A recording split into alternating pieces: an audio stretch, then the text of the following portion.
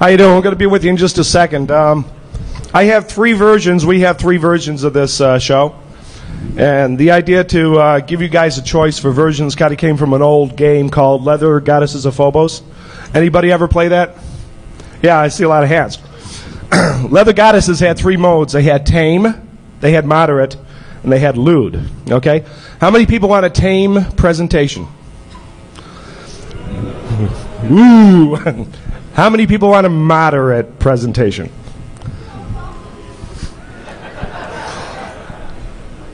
Okay, how many people want a lewd presentation? Okay.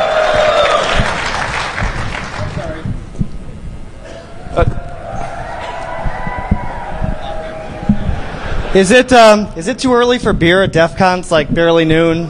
No. Is it better if it has fruit, like for breakfast? Does that work better? Okay, so lewd it is. Fuck it ain't right. So, quick introduction. So, I'm Matt Richard. I work for iDefense, a group of part of VeriSign. My background is I worked in financial services for about 10 years and doing network ops and security ops, and then came to VeriSign and just kind of hang out. So, we have a quick talk on exploitability and extrusion scanning.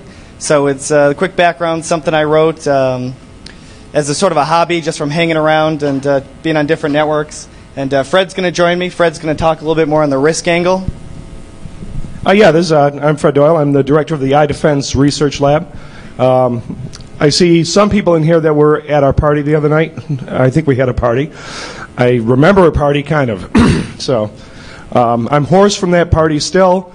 We had a good time, though. So everybody who joined us on that, thanks a lot for coming. And we're not using the same PC that the presentation was written on, so we've got a couple little issues. So, one of the quick things, just to get out of the way, I tend to talk a little fast, so if I start rolling too fast, just throw a beer at me, I'll stop, drink it, slow down, we'll be good to go.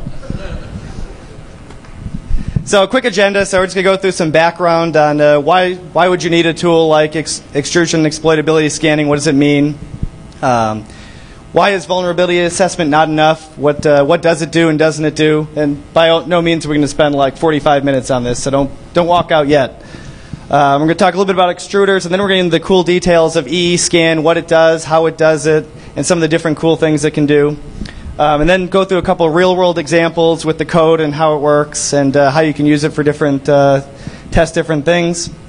Fred's going to talk a little bit about the risk angle to it, like now that you know like all these crazy things that are allowed, what kind of hostile networks you're on, what is the risk level of that kind of stuff. And then finally I've got some real data from when the tool was run on real networks, especially through like real-world intrusion prevention and proxy systems. So we're going to look a little bit at some data to see like what kind of attacks do things actually block. You know, look at some of the exploitability data and go through that. So just a couple of quick definitions. I don't know if you can see the image there, but exploitability apparently isn't really a word. I've just been using it for a while, so nothing actually recognizes it. But in the context that I use, it's basically, when we're looking at exploitability, it's something exploitable through a series of defenses. So a lot of enterprise networks have intrusion prevention, proxies, and 15 different layers, the defense in depth model, to try to block attacks. And we just want to know, through all those defenses, is something actually exploitable? We don't care if it's vulnerable. We just want to know if it's exploitable. Can exploits get through? Can we obfuscate them and do things to actually get it to pass through? And then extrusion. Very basic definition there. What kind of traffic can we get to leave a network?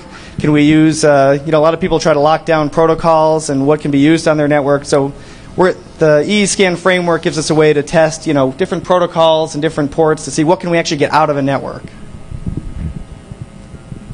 Okay, we're going to start out here with what I call the Ripley moment. And there was a time when a lot of people, not everybody, but a lot of people, most people in fact, thought that the internet was safe. In fact, I remember when I had a consulting firm in a computer store, my clients were forced to buy a $1,200 firewall, which, by the way, I set up using Linux and IP chains. That they coupled to the modem in the slide? Yeah. Always had a modem, yeah. Who set up Linux with IP chains? Just a show of hands. Oh, my God, you're still alive. That's a good thing, because it was a pain in the ass. Tables, a lot easier.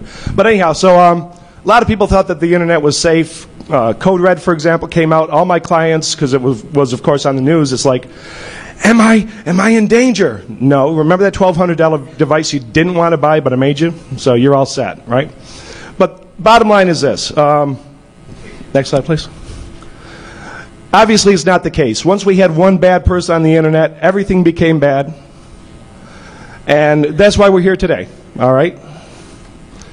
Now, what we did, of course, we developed fields of fire. We said, okay, there's things that we can't control. We'll never control the internet. We can control, anything behind our modem. And we're mostly facing forward. Okay, we are looking forward, looking at threats. And when we do pen testing, we test from the outside looking in.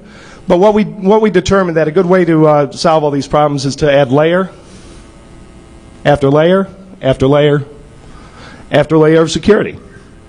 And that's where we are today. Now, thanks. We had planned this for remote control. All right, vulnerability assessment. These are all the things that we try to do traditionally to find out how secure we are. We do vulnerability assessment. Is there something that can be attacked? Penetration testing, of course, we all know what that is. Risk assessment. We're in Vegas. Who here has done good risk assessment in the past? Raise your hand. Okay, of those with your hands up, how many lost money at the tables? Yeah, my hand's still up. Okay. Risk assessments, any software vendors in here? If there are software vendors in here, please cover your ears, because I'm going to tell you right now, software vendors don't do risk assessment. They're whores. They're hookers. And I had to say that for two reasons.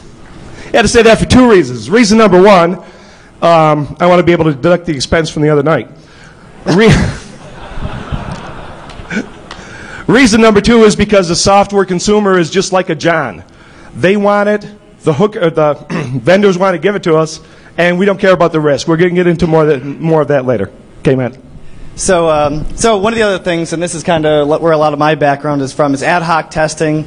So in doing pen tests and everything else, a lot of stuff, good testers just sort of make shit up on the fly, right? Like, you don't necessarily have a plan, you just start looking at stuff, and you just start making things up. And the real problem with it's not necessarily repeatable. It's not a framework. You see an opportunity, you dive at it. It's very ad hoc. That's a lot of where the Eescan tool came from. Is I used to do a lot of testing and just try stuff out, put it in the report, and then eventually I realized maybe it'd be nice to actually have a framework to make it a little bit more repeatable and make it work a little bit better, and get some better data out of it that could be compared against each other. So the big thing missing with all these traditional security assurance is how effective is this stuff at preventing attacks against users. So we're going to go into a vulnerability assessment and why it only does half the job and is only half broken. So the key behind vulnerability assessment, right, is you have some kind of external stimulus and you measure the response and you determine, through a banner, through a test, whether something's vulnerable or not. What that doesn't measure is it doesn't measure what happens when things inside your network generate a stimulus and what the response is.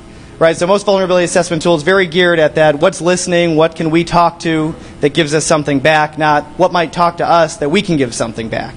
So Eescan's an attempt to dive into that arena a bit. So we talked before about defense in depth. You've got all these layers, and obviously no defense in depth system is perfect. Otherwise, you wouldn't need the depth to begin with. So there's always those cracks, always the cracks in the system, the little ways things can get out, things can get in between. Not everything protects against everything. So we want to measure some of those, some of the cracks and try to find them and use a framework to try to get at those cracks. When I was doing enterprise security, one of the things that always cracked me up is like CISOs have a big budget, right, and they want to spend lots of money, and there's lots of flashy things they want to buy. So you spend like $15 billion this year, and you get like 17 new gadgets. And nobody actually knows like what works and what doesn't work. It just gets like deployed, and there's a bunch of stuff out on the network, and nobody really does much testing to see like, does our new shiny IPS actually like block anything? Does data leakage do anything at all? Things like that. And one of the other challenges too, one of the things that makes defense in depth so hard is that protocols are really complex, especially things like HTTP. There's so many things that can happen in HTTP. You've got layer on layer within HTTP. You've got JavaScript and Flash, and it's pretty much a whole stack unto itself. Oh, one of the things I forgot to mention. If there's any questions as we go along, throw them out. by all means, not everything's complete on the slide, so if you see we're missing something, throw it out. So back to the vulnerability assessment gig. So one of the issue with VA, you only check what's listening, and of course browsers and clients like users don't listen at all. Although, so I was doing some research for the presentation. One of the things I found, there's actually a Firefox add-on that creates a web server within Firefox, and that is awesome. So we're going to go through and we're going to create a framework that sees if our protections are easily bypassed. Are we blocking common attacks, not bizarre things? Oh yeah, and the other interesting thing being in the enterprise world is that there are actually people that don't patch because they think all the devices they spent $15 billion on actually do something. So they say, oh no, we don't need to patch against on Black Tuesday because our IPS already has a signature for that. So we're safe. We're going to be good to go. So, and one of the other problems, so when you get into big enterprises, you have 100 users, patching is easy, right? That's everybody's answer. How do you solve the vulnerability issue? Patch. 100 users, easy, not that many applications. What about when you get into like 350,000 workstations? Not necessarily as easy to figure out who's patched and who's not. Stuff just falls through the cracks. I mean, even 0.01%, that still leaves you a bunch of machines to get owned. And at Citibank, 35 exploited machines might not be a good thing. So in larger networks, you usually have more complex systems. Nobody tracks everything. You have ATMs running Windows. You've got camera systems running Windows, all the black box stuff from vendors. Nobody knows what runs on anything. So what I want to do is I want to add a little item to the vulnerability assessment, extrusion exploitability assessment. And so add in all this stuff we've talked about, measure the risk. And I want to try some cool things too, like I want to look at like common attacks that are out there like MPAC. If our IPS blocks one exploit, does it actually block like what MPAC does? And for those that don't know, MPAC is the Russian attack toolkit that's been widely used. It was part of the Italian job a couple of months ago. But it's got 8 or 9 different exploits in it. It's got a whole bunch of different encoding mechanisms, and it's sold for $1,000 on the underground. So what are we missing? Text. The text for the slide, obviously. So another thing that's missing from the vulnerability assessment game is the extrusion stuff. What can leave our network? How do we know like what applications we block? Like maybe 10 years ago, blocking port 5190 actually stopped AIM, but that's not going to happen anymore. So users want to use applications. Security policies don't. Mainly an enterprise problem, but actually the roots of this all started back when I was a consultant. I would travel all over. And of course, you've got tools on your machine that you need to like do work, like Skype. And so you plug into somebody's network, and just to get the rude surprise that they don't allow Skype on their network. So then you got to go through the hassle of trying to figure out a way to get around it, how to tunnel around it, and do all that stuff. So I actually had started writing some tools to do that automated assessment, just tell me how to configure my apps so that they'd work once I plugged in without having to do any manual testing. So when I was running the big financial network, one of the things that I learned that's completely bizarre is that people love AIM. For no apparent reason. AIM is like the most popular application people try to tunnel around for no reason at all. And they do everything. Like tech users are like doing things like running AIM over Tor just to get AIM. And actually my favorite story is there was a president of a bank that was one of our customers. And again, guy loved AIM for some reason. And one of the things he did is he actually installed a modem on his PC and was using AOL dial-up to get around the firewall filters just for AIM. And the best part of it is, so this is only like a year ago. He's dialed up to AIM, he's dialed up to AOL, he's using his AIM, and he gets SQL Slammer and takes down like the whole enterprise network for hours. Nobody can figure it out, all because he just needed AIM. Insane. So how do you determine what works on your network? I mean, the easy thing is go out and like download AIM, install it, and see if it works. But that's kind of a pain, especially if you want to do like 500 different applications. So another thing people like to do, extruders like to do, is they like to get remote access to their machine from home, beyond policy. So there's a million different ways to do it. There's reverse BNC. You can do SSH port forwarding. There's a bunch of commercial stuff. Go to my PC, log me in. Some of that stuff's easily blocked, some's not, but how do you know what works and what doesn't work? So Eescan is the tool that I wrote originally just for the extrusion stuff, but then adapted. And we're going to go into a lot of details later. So if you're starting to nod off a little bit, don't worry. We're getting to the cool stuff soon. So we want to do a couple things. We want to measure all that stuff. We want to go into, what are we blocking, what are we not blocking, yada, yada, where the weeds grow through. Did we spend money that falls in line with the threats we were trying to protect against?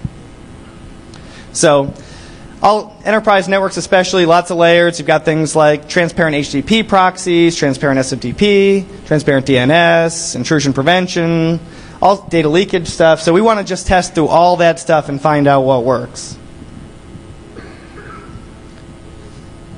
Oh, so actually, I'm going to skip most of the slide, but one of the ones that, so one of the exploitability examples I really like was the original VMLO day that came out. And when it did, the proof of concept used the rect method. And so every IPS vendor out there and every security vendor, they all wrote their SIGs for this rect vector, right? And it turns out there were like 9 different shapes that you could use to get the same exact effect. So the signatures were absolutely useless at protecting all but that proof of concept. So there's a couple of tools that I always used to use, obviously great tools that work very well. My big crutch with all of them is that none of them had great automated ways for doing it. Like Metasploit, really good for running and seeing if your defenses are blocking certain types of exploits. Works really well. They've got a couple of encoding techniques in it. So you can get a lot of good information using Metasploit for that. There's another tool called F-Tester, which does a lot of the same things. It'll do outbound firewall scans. You can take snort signatures and have them pump them out to see what gets picked up. It's good, but it doesn't do everything that I was looking for. It doesn't really behave like a client, like it was taking just IDS signatures and just pumping them out rather than a full HTTP context and really getting all the data in there. Because sometimes when you mess around with little variables, you find out like a vendor might do something one way with this set of data and another way with another set of data. So just pumping SIGs doesn't really do everything you want. Core Impact, really, really cool, and you could probably do all this, but it costs a lot of money, so not necessarily very well for what I was looking for. So my whole goal with this is to write Eescanner, get it out there. It's going to be free. Most of the stuff is already out there at eescan.net, and it's going to be up on the iDefense site more than likely too. Some of the code I didn't get to publish before I left, and I couldn't get a connection from my hotel, so some of it won't come out until I get home Monday.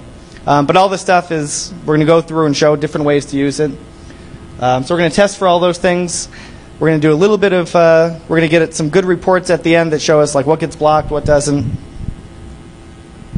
So here's a quick overview of the architecture. So Eescan is mainly written in Python. There's a couple other components like in PHP as well. But one of the things I liked about Python is one, it keeps me from writing really bad Perl code. And the other thing it does too is it gives you a shell that's nice that you can just call functions right from a shell. So if you want to do manual testing, you can do it that way, or you can script it all. So the real point of Eescan, you got the base classes which implement a whole bunch of things like AIM protocols and port scanning and HTTP encoders and all the stuff that we're going to need to do our testing later on.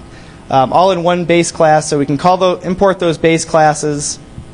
And there's another section that does unit tests. So we could write a whole bunch of like simple tests as unit tests and then have it run through all our unit tests later on.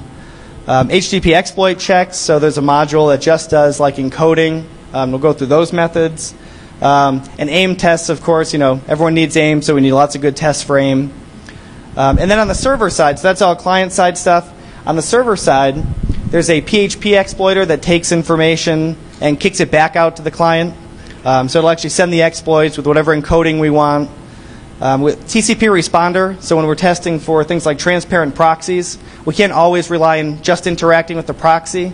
Sometimes we need something outside of that we can test through and try to make real connections to see what gets modified. And then finally, SSH and tunnels and all the things. I didn't rewrite DNS tunnel or ICMP tunnel or any of that stuff, so all that stuff sits on an external server as well. And the real key is we want to run our client-side stuff in our network, and we want all the server-side stuff outside the defenses. So we're testing through everything rather than just at something. So diving into base classes. So a couple of things. Egress scan is probably one of the simplest modules. Does an outbound port scan. All my examples here are from a Python interpreter. So you drop down to Python, import the base classes, and you can run everything just like this. So egress scanning, we pump in an IP and we tell it we want to scan from port 1 to 1024, and it kicks back the results. To us. So I included Paramiko for SSH. So there's a whole wrapper around Paramiko for doing SSH and port forwarding. Real simple to use. You instantiate a class. It goes out, does an egress scan, tells us all the ports that are available. And then we want to know what protocols are actually, we want to check for which protocols will actually let us pass SSH over them. And it kicks back all the different ways that we can use SSH. So another module is the unit test harness. So you can write, I know it's kind of hard to see up there, but basically with about 7 lines, you can write test descriptions and tell it, like one of them up there is aim Tor. So you can tell it that I want to use the Tor module. I want to make a TCP connection over Tor. I want to make it to login.oscar.aol.com, and I want to do it on port 5190. So you create all these little tests written like that. You kick it into the unit tester, and it'll tell you all the results coming back. I have maybe like 50 or 60 unit tests, but it's really extensible. You can do pretty much anything you want with it. Anything with TCP, SSH, ICMP tunnel, DNS tunnel, whole list of different protocols and tunneling mechanisms. There's a whole separate Tor support section. It's actually a SOCKS module, but you can basically use any SOCKS server because Tor just acts like a SOCKS 4 and 5 proxy. So you can instantiate a Tor class and then use it just like you would a socket in Python. So you can do send and receive, does all that legwork for you. And it's actually used by other modules as well if you're doing the Tor testing. So one of the interesting things you can do with like egress scanning is you can see what's proxied and what isn't. So like for people who saw Dan's talk, his big thing was hostile networks. How do you know when you're on a hostile network and things are being proxied? Sometimes it's really easy to tell. You just do like egress scan to a dark IP that doesn't exist at all. In this case, in the hotel that I was staying at, I got 3 results back, 25, 53, 80. So real easy hint that you're actually in a captive portal and that they're transparently proxying all those protocols. Another thing you can do, like a lot of providers block arbitrary things. They block sometimes IRC or all sorts of random things. So my colo, I wanted to know what protocols they block. Real easy to fire off right from the command prompt. There's actually an extra flag, blocked equals 1, which tells it just only show me ports that are blocked, not ones that are open. And then finally another module called check plain, which tests to see if it's a plain TCP socket as compared to a proxied socket. So you can do things like on port 80, try to make a direct connection, find out if there's a transparent proxy in the way. In this case, the output's a little cryptic, but it's 001, so I tested 25, 80, and 123, 001, so not a plain connection, not a plain connection, not a plain connection, plain. Real simple. All this is actually a lot easier when you do it in scripting, but all easy to do from the interpreter as well. So the other phase we talked about exploitability testing. We want to know what kind of exploits we can pass and how we can encode them. So HTTP, really complex protocol, lots of different ways to do stuff. It's got like a whole protocol stack unto itself. You've got JavaScript. It supports native methods at the protocol layer like gzip, deflate, chunked, SSL. So we can try all those different ways of encoding things. We can use lots of different JavaScript methods, some that are used in the wild and some that I just made up. So we'll go through those, things like AJAX, XOR, white space, random variables, random functions, a lot of stuff like from the VOMM, stuff like that. So one of the things, obviously IPS and IDS isn't really a great technology, and one of the main reasons behind it, if you take a look, here's a signature for detecting ANI exploits, and the big problem right here, as long as it's going to an HTTP port, it'll detect it. So running things like HTTP over 443, trivial bypass to a signature like this. It's got hard-coded bytes in there, so any white space or other randomization or encoding completely bypasses it. So some of the tricks, so there's a module within Eescan, HTTP encoders. So the HTTP encoders allow you to take like an arbitrary payload, do the encoding, and then kick it back to the client for testing. So some of the ones, gzip, deflate.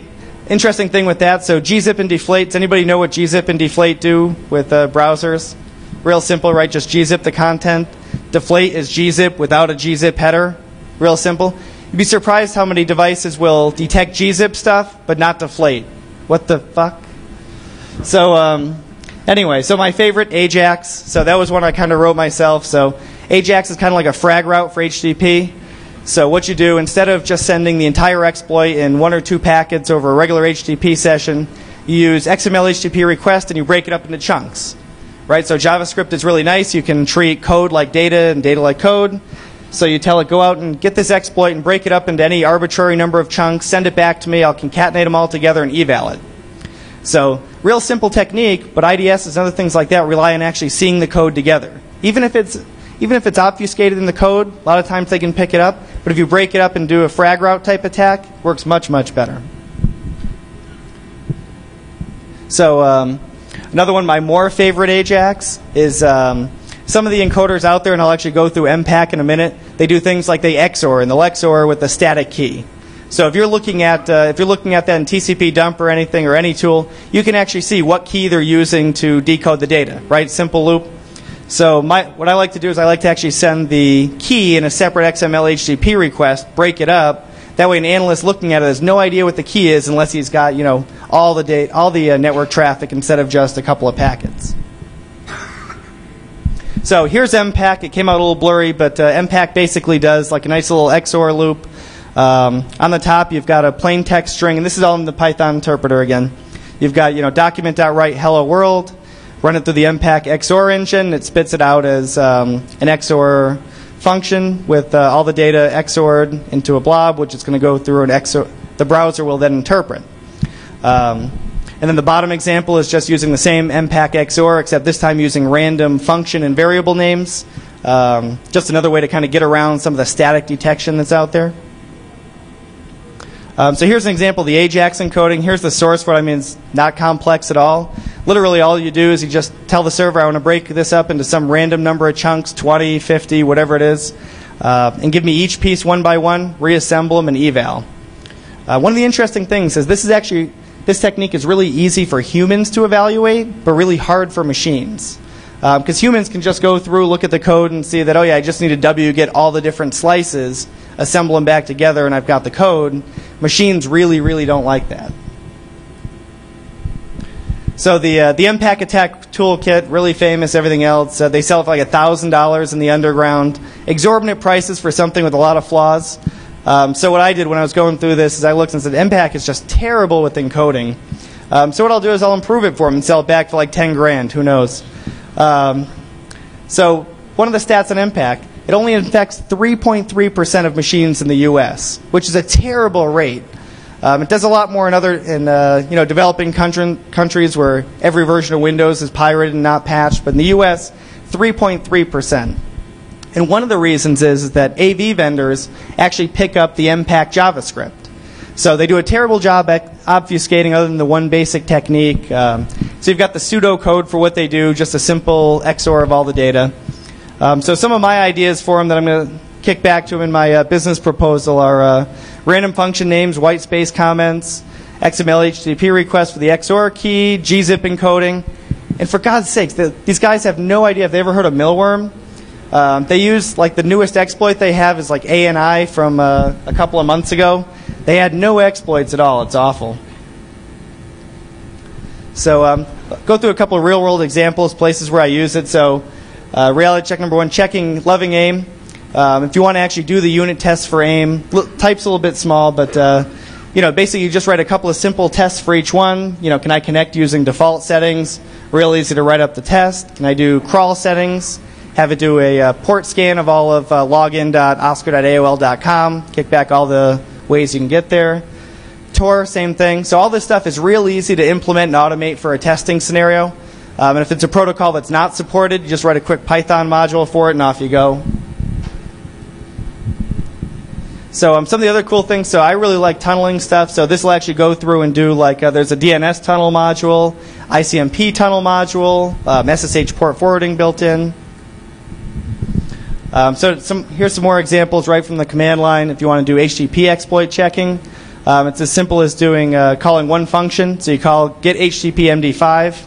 And what's happening behind the scenes, so you got the two parts. You've got the Python script, and then you've also got the server-side PHP.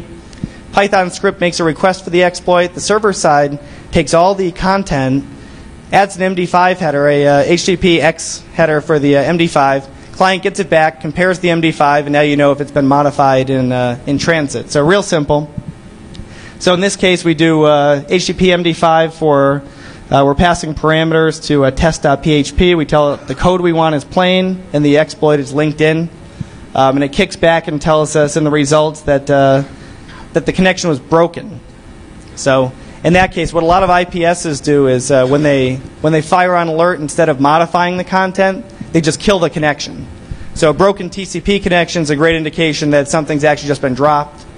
Next example, gzip. So we run the same thing again, and this time we see MD5 mismatch. So the results that we were expecting were different than what the MD5s say. Usually that's stuff like proxies like to modify the content instead of just dropping it. So instead of sending the exploit, they send you a page back that says, like, we blocked this page for you, you're safe now. So same thing with the MPAC one, we see that one gets dropped. And you could go on and on with all the different encoding techniques forever. So one of the things, real easy, just drop in, I have a quick function called try 'em all, goes through every possible permutation, kicks back the results to you in HTML, and now you can look and see, what's being blocked, what isn't. And at the end of the talk, I've got some real-world data, and you can see some interesting patterns in different devices and how they look at exploits. So we'll look at that later on. We try all the different exploit techniques, all the different encoding techniques, and just for good measure, we try a couple different user agents too, just in case maybe there's a difference in user agents. So and my favorite one, this one I used to do in operations, is testing incident response plans and MSSPs. So managed security providers, you pay a lot of money and you never really know what they do for you. It's kind of like a black box. You call them up, they say, oh yeah, you're covered, but they don't share anything with you. And you never really know if they're alerting you on everything. So one of the things that's easy to script out with this is to do an MSS test. So fire off an exploit, fire off an additional request to get a payload, then have it fire out a bunch of posts with keylogger data, and then sit back and watch and see what happens. And then, of course, the most important, set up a cron job to run every Sunday morning at 4:30 just to make sure everyone's on their toes. So this is a great slide. So I was doing some research, and I like to add an image every now and then. I was looking for something that followed up with risky business, just a random image. And I came across it's like State of Nevada Risk Management Center. And they have this picture, and I put you can't read the text, but I put it right next to it. Risk management is the expert management of differences that may exist between expectations and reality. And what in the hell is that picture? Blows my mind. What the fuck is that? It's crazy. So Fred's going to tell us exactly how all that works, but the way Eescan fits into the risk assessment process, you get you get all this data back, but what does it actually mean to you? What's if you're one of the corporate guys that actually needs to do risk assessments, how do you use it for something useful? Matt showed me that the other night, and I thought it was just because my blood alcohol was like a 0.3. But today when I'm only a 0.2. It still doesn't make any sense. Risk management, the expert management of differences that sounds like my first marriage. Anyhow, the bad thing is, here's our conventional risk assessment, and that misses the mark too. Who can tell me what any of that means? Well, obviously it's arithmetic, and please don't say mathematics, it's arithmetic. We have some multiplication, we have some addition in there. But the bottom line is this, all right, when you are making estimates on everything that you're doing, how can you really put a good value on what the risk is? Everything, the single loss expectancy, the annualized rate of occurrence, everything else like that, that's a guess. And if it's not a guess, and if you have the statistics for it, what says that 2008 is going to be the same as 2007? How many people here have actually scanned for extrusions and exploitability? Please raise your hand. Okay. A fair number. Okay. Why hasn't everybody else? Well, the reason is because right now it looks like the risk is zero. It doesn't look like there's a risk from it. Just because we don't notice a rate of a rate of occurrence or an occurrence doesn't mean that it's not there.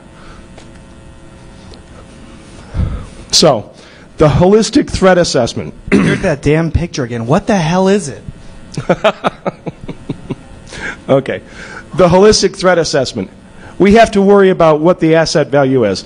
And instead of going through each one of these things, what I'm going to do is I'm just going to give you an example, okay? I've got a house in Florida. Not really, but I wish. I have a house in Florida. The house in Florida is susceptible to weather damage. All right? So I've got the asset, I've got the vulnerability. The exacerbation is there's a hurricane off the coast. The mitigation is my house is made of steel. And the perturbation is it's one of those 500-year storms that takes everything out in the path. All right? Now, I defy anybody in this room to use a standard CISSP model to give me a risk based on those things. Wait a minute, just to check. How many people have the I am not a CISSP badge? Nice. So anyhow, basically what we're doing is we're trying to quantify something that we're just starting off with guesswork. All right, now there is a different risk model that we are kind of looking at. The risk model is still in the design stage. It is not arithmetic, it's real math. It's a real model. One of the elements is the holistic design that you saw before, the things that you saw before. But the bottom line is it appears to work very well with CVSS data. If none of you know, iDefense aggregates every vulnerability that is on our covered vendors list. And we keep that data, and right now we're doing the CVS scoring on it, CVSS scoring. And we've even started to use the CVSS version 2 scoring on it. And still we haven't gotten 100%. The first model was maybe 60 to 70%. Now it's 80 to 90%, perhaps, maybe 80, 85%. But the thing of it is, on those 15% that's left over, you still need a person, so why worry with the model? The model that we're working on actually is pretty much dead on for everything, so it looks good. Okay. So in the real world usage, so this has been run. I've had some people run it for me. I've been using stuff for a while. So as with anything, you get some interesting results back. So I'm going to go through a couple of those. So the first one, for some reason, AOL servers don't respond to any TCP packets without an MSS, and not just max segment size. And there's other things they don't do too. So one of the ideas that I have is I think you can actually probably fingerprint IPS devices just on the results you get back, and weird things like not replying without MSS. Because obviously it's not. It could be the servers that drop it, but it could be something else in between. So there's maybe some opportunity to do some fingerprinting of devices passively just by watching what they drop and don't respond to. So the next one, just because they don't ask doesn't mean they don't want it. One of the interesting things I found is that so browsers, when they want to use an encoding mechanism that's supported, like gzip or deflate or chunked, they ask for it, right? They put an accept header that says, accept gzip, accept deflate. But sometimes proxies strip that out. Sometimes they don't send it because they don't support it. Things like that. One of the interesting things with things like Firefox, IE, and a couple other browsers is that even if that tag gets stripped out, or even if they don't ask for it, you can send it to them. They still just render it. Right, so the accept, actually having that in the header means nothing. You can just send it back to them, and they'll just render the gzip data just fine. So another interesting thing, simple tactics, this is probably obvious, but are incredibly effective against almost every kind of device, every kind of IPS and a proxy device. Things like random white space, 50% effective in the real-world testing. Like just adding spaces in kills that many protections. Remember the old mail bomb with mail servers? So if you wanted to crash a mail server that had like antivirus, you do like dd dev 0, like a terabyte, and then you gzip it down to like 20K, and you mail it through, and it tries to open it up, and it just dies, bombs. Yeah, that kind of works with proxies too. They don't really like gzip data like that. Like a petabyte of zeros doesn't decompress that fast. So interesting. I don't know if anyone read the interview with the MPAC authors, Dreamcoders team. So they did an interview on Security Focus with Rob Lemos. So at the very end, they talk about they ask him, if people want to be safe from your attacks, what should they use? And he says Opera, whatever. It's actually IE4 on NT4. So one of the interesting things is that most of the exploits and most of the encoding mechanisms, it won't even render. So things like gzip, it just dies on. Like half that stuff doesn't even work right on it. So it's actually incredibly effective against blocking out all kinds of encoding because it just doesn't do anything with it. And then as we'll see in the next couple of slides, as long as you can block out all that encoding, some devices actually do a decent job at blocking attacks. So NT4 behind an IPS might actually be safe. So here's some quick output from exploitability scanning, just doing some HTTP checking. So the output basically comes out. It tells you, here's the test that you ran. Here's what port we ran it on, because one of the other things it does, it tries HTTP and HTTPS. Obviously, most things don't catch HTTPS unless they're doing an SSL man in the middle, like Blue Coat, some other devices. So it runs through all the tests, goes through all the possible permutations, and it tells you what happened. So in the results we can see here, there were three exploits that were actually blocked, indicated by the broken, and the rest all passed right through. So simple things like adding white space was able to evade in some cases, or the MPAC encoding. So here's just 4 quick examples of 4 things. So this is just graphs of that same data I just showed you, run on different device types. And what's interesting, when you look at it from a distance like this, you can almost see patterns. Like different devices have different ways, their engines have different ways of looking at the exploits and encoding and doing something with it. So let's drill down into a couple of those. So here's one. It's a managed service provider, and they have a custom IPS device that's supposed to do stuff. And what we see is that they block plain exploits, and they even handle a couple of encoding like white space and chunked. But they do nothing with JavaScript, and they do nothing with gzip. So if you gzip it, everything goes through. If it's plain, they catch 80%. So next one, we have a proxy device running antivirus.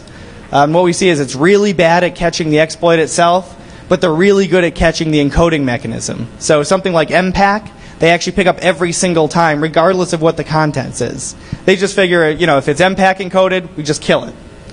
And then they're only like 50% effective when you actually do something with the MPAC encoding and, like, say, add white space to it. So you can see the effectiveness really drops off pretty quickly. So the Astaro guys, so they do a good job. And one of the interesting things from theirs is they actually don't manage to stop anything except gzip stuff. It was the only it was the only device I tested that if you didn't send an accept gzip header, they actually thought that might be a problem when you sent back gzip data. So interesting thing, but they didn't actually stop any of the other exploits, all on a fully updated system. And then, so my last test, so I'm running this through on a couple different device types, and got my switch, I got my device out connected to the internet, and I run it. I'm like, holy crap, this is like the best device I've tested. It gets everything. This is awesome. And then, so I'm starting to pump information in, and then I look, and I'm like, and it's wireless. This is really awesome. So yeah, actually unplugging the cable, incredibly effective. And we have a little bit of time here. We weren't really sure if we were going to make this on target, so I did not tell you my favorite risk assessment story. About 10 years ago when I was 15, okay, about 35 years ago when I was 50. Okay, 36 years ago, to be exact, when I was 15. I worked for my father in his body shop, and he went out to lunch, and back in those days, he usually had a liquid lunch. In fact, to this day, he still has liquid lunch, but that's cool. But he comes back into the shop, and I have a car jacked up, and I'm working underneath the car, and I don't have any jack stands, okay? Now, I just have a floor jack, nice, solid hydraulic floor jack, and I'm under the car working on the car. He grabs my foot, pulls me out from under the car, pounds the shit out of me, takes a bite out of my ass, explains to me that, no, the chances are the car's not going to fall, but if it does fall, you might get hurt. All right? Here's a guy that didn't have a high school diploma. Here's a guy that just had common sense. But he had more common sense than a lot of CISOs that I see, okay? Yeah, you can clap. Go ahead.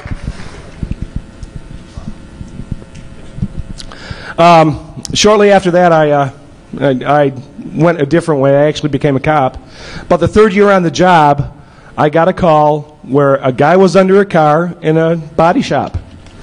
And the car had fallen on him. He wasn't using jack stands. So we are not really good at risk. We are not really good at figuring out what risk is. To me, it wasn't risky at all being under there. I mean, the chances are 1 in a million it's going to fall on me. But if it fell on me, it would have killed me, as it killed this other guy. So, you know, you guys that have to answer to all these policies and all the modeling that you see out there, all the competition for your money, just step back and say, does this make sense to me? And I think you'll go a lot further. Okay. And so one last comment I wanted to add in is that one of my goals with Eescan and the exploitability testing is to be able to go out and actually profile a wide range of devices. Because I think what we're going to find is that seeing what they can block today tells us a lot about what they might be able to block in the future. So it actually is a little bit more predictive than and more useful in that means than it is in just knowing, what can actually be sent through. So open up to questions. We have the question room later as well. So anything.